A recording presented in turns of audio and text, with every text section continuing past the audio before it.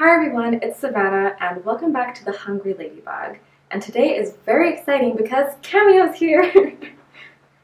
Hello everyone. So if you didn't know, the Hungry Ladybug is a project that we decided to start in order to commemorate our grandmother.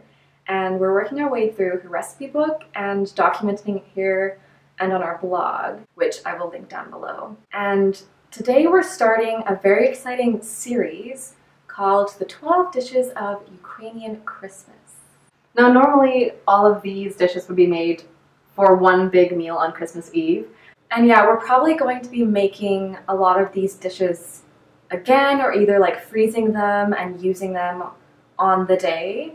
But for this series, we've decided to post one vlog per recipe, starting on the 13th leading up to the 24th. So the first recipe we're going to be making is the borscht. What was I saying? What is borscht?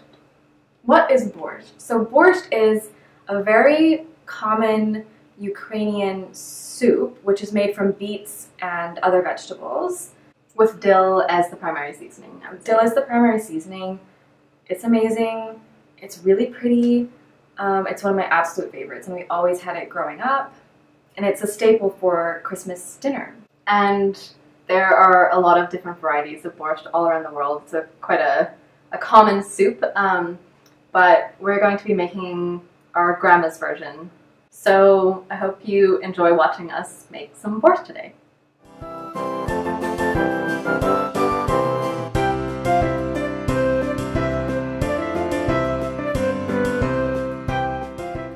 Alright, so the recipe in our grandmother's cookbook is for summer borscht, and you might notice that there is a spelling discrepancy between how we're spelling it and how our grandmother is spelling it.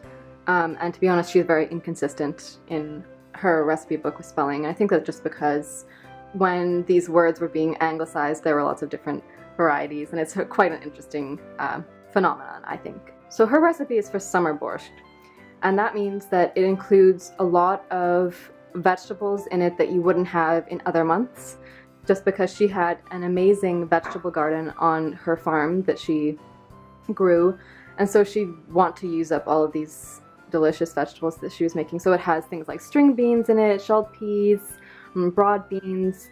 However, the most common borscht that she would make, and the ones that we had in her kitchen all the time, was more of a winter borscht. So it would be very pared back, and we're making a borscht with just beets, potatoes, onions, and dill. Also, we should add that this is a very large quantity. It has 8 cups of water and a lot of vegetables. We are making a very small portion of this for 2 people because we're working with a very small pot. So keep that in mind. If you want to make a larger portion, you'll want to double the recipe or triple it if you're going to be making it for, say, 4 people.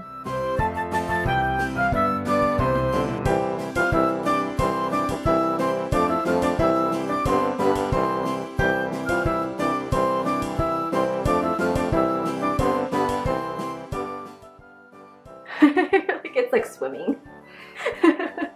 Okay, good.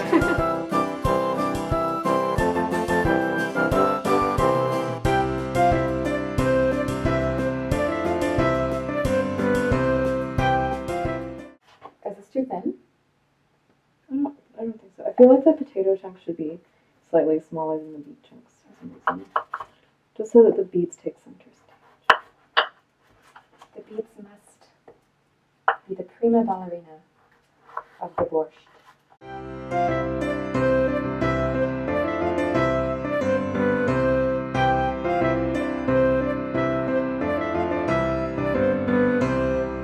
I love beets a lot. They smell really earthy. I think they're one of the prettier vegetables, along with radishes.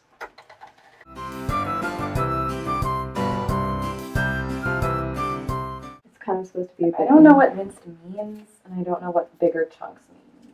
You don't know what minced means? I don't know what. No, I don't.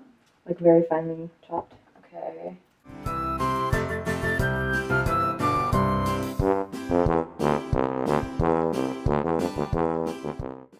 You can use dried dill as well in this, but keep in mind that it tends to be kind of more powerful than fresh dill, so you might want to adjust to taste.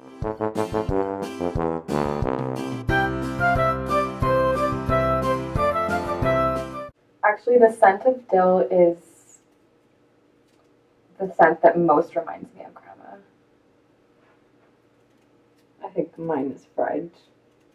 Butter frying and onions. That's like the smell of Ukrainian food, is butter and onions.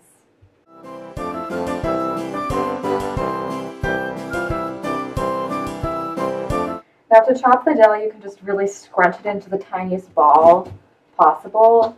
Just go for it.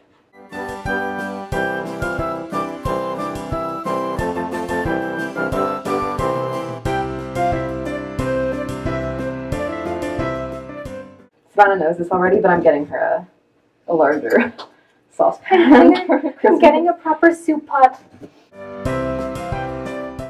So yeah, with the borscht, you kind of have two options regarding the vinegar, because it is a very sweet soup because beets have so much sugar in them naturally, but the vinegar really cuts some of that. So if you're like us, you can add lots of vinegar, or if you don't really like sour things as much, then you can just go the minimal route. And our grandma never used vegetable stock in her borscht, or I'm not really sure what she just used water, yeah. So because the beets are really flavorful and make really nice broth on their own, so this just has salt as a seasoning, plus the dill obviously, and then the vinegar. So that makes a really nice broth on its own.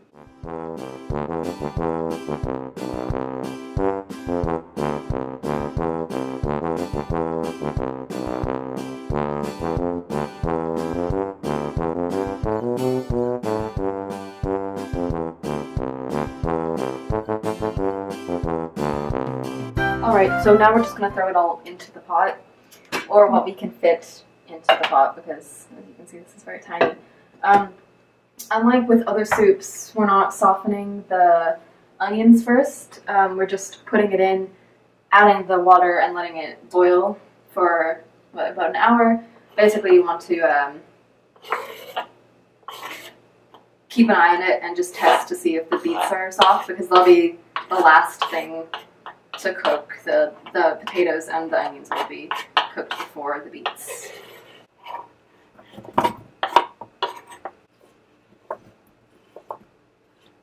So we've filled this up with enough water to basically cover the beets, and this is probably far too full and it's probably going to boil over. We seasoned it with some salt. I've just added a pinch right now, and then I'll add more to taste later. I always oversalt things. It is my greatest flaw.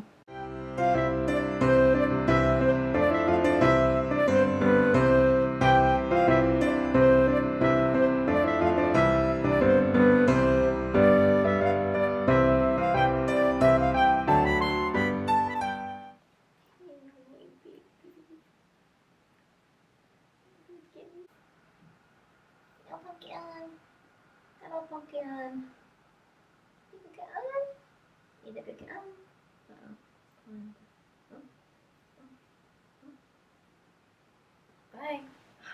Sad times. Alright, so let's talk about borscht, I guess. It's simmering on the stove. So yeah, we thought we'd just sit down and have a little chat with our coffee. Last year we did 12 dishes in one day, and it was very hard. The pierogies are particularly difficult because we usually do 3 different kinds, and we're going to be doing that for our video here. And when we did 12 dishes last year, we only had 5 people at the dinner, so it was way too much food for 5 people. It was kind of funny because it was just us and our mom, and then our dad, and then our kind of uncle. And they're not really Ukrainian, but our mom is, but our dad and our uncle are not really Ukrainian. Well, our uncle's wife. But yeah, that's what I was gonna say. She was really, very much Ukrainian. Also, they don't like cabbage. So, yeah, neither of them like cabbage, but it's kind of like at a certain point. I mean, if you're the one making all of the food, then, I mean, it should be kind of up to you what that food is going to be. I mean, taking into account, like, dietary concerns. Just serve yourself. Thoughts on borscht? Thoughts on borscht? I like it. I like beets a lot. It's the first course of the Ukrainian Christmas dinner. Of course, the first thing that you eat is the kutia, the wheat. What am I trying to say? Like, you know when you like sit down to, it's like an appetizer. The borscht? Right? The borscht is kind of like an appetizer course. Yeah, and the wheat is like you have to have a spoonful of that first for good luck. But yeah. And I was telling her she didn't know that you would actually, it's meant to be kind of thick and sticky, and you're supposed to take a spoon and throw. the kutia, not the... Oh yeah, not the borscht. You do not want to throw borscht at your ceiling. Don't be throwing beets around your house. Anyway, I'm a big fan of borscht. It's probably my favorite soup, actually. Did I ever tell you how Sean won me over by making me borscht while we were courting? Yeah, I remember that. It had lots of sauerkraut in it. It was really good. So that was a very effective. Yeah, anything with sauerkraut. I really like and pickled things.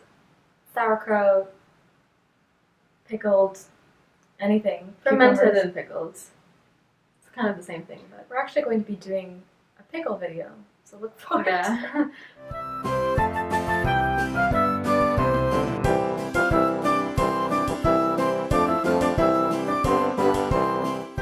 Okay, so I'm just going to add a bit more salt now that the soup is cooked. We've just tested to see if it's done by stabbing a piece of beet and seeing if a fork goes in. And you want it to be not still crunchy, but just firm, so it has a bit of a bite to it still. And as I said before, the potatoes are already cooked. So I'll just add a bit more salt. So I didn't add very much at the beginning. Why not? And then I'll give that a bit of a stir and we'll add the vinegar. So I'm gonna add maybe 2 cupfuls. This is quite a strong vinegar because it's kind of for pickling. And then I'll test it.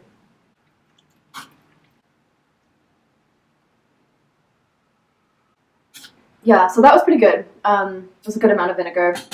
If you don't want to overdo it, maybe just start with 1 capful and test it to see if you like it, and then you can add more if you want.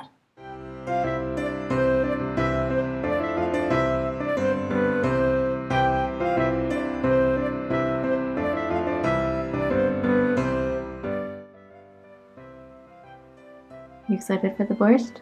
I'm so hungry.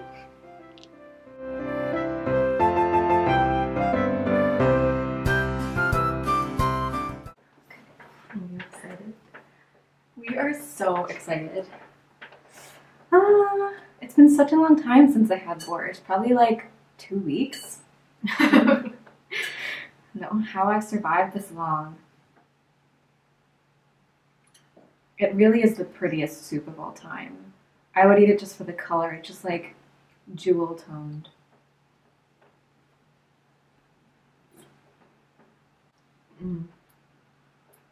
That's so good. And we added sweet cream to ours, but our grandma would typically add sour cream, or I guess Sour it just cream, depends yes. on your preference. I definitely prefer sour cream, but we forgot to try it. It's been raining. We didn't want to go outside because we're lazy.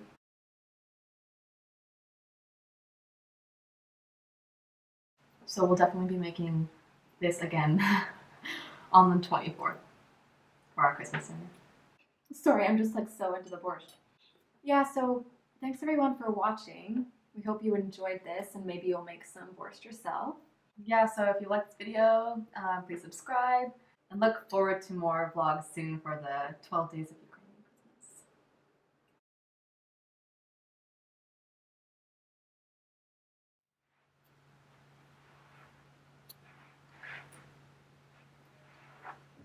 Okay, I think that's good.